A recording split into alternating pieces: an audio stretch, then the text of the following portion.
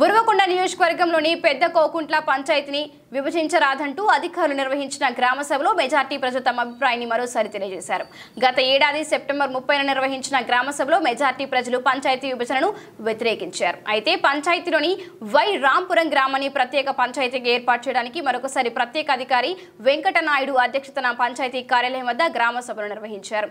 ఈ కార్యక్రమాన్ని RGO గుణభూషణ్ Reddy, DPO Parvati పర్యవేక్షించారు. ఈ సభకు ఎమ్మెల్యే పయ్యావుల కేశవ్తో పాటు పంచాయతీలోని ఆయా గ్రామాల నుండి ప్రజలు పెద్ద సంఖ్యలో హాజరయ్యారు. పోలీసులు పెద్ద ఎత్తున మోహరించి గ్రామ ప్రజల గుర్తింపు కార్డులను పరిశీలించి పంపారు. సుమారు 833 మంది ప్రజలు హాజరు కాగా పంచాయతీ విభజించరాదని 622 మంది ప్రజలు తమ అభిప్రాయాన్ని వెల్లడించినట్లు అధికారులు చెబుతున్నారు.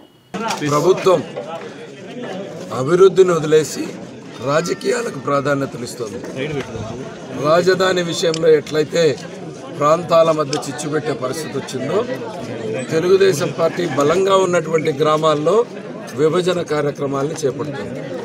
ఇవాళ మా స్వగ్రామం పెదకౌకుంట్ల పంచాయతీలో 5 గ్రామాలుంటే వాటిని విభజించాలి అని సెప్టెంబర్లో ఒక గ్రామ సభ పెడితే 2000 మంది విభజించకూడదు అని 100 మంది విభజించాలని చెప్పారు. ప్రభుత్వం ముందుకెళ్తే మేము కోర్టును ఆశ్రయిస్తే కోర్టు దాన్ని రద్దు చేసింది.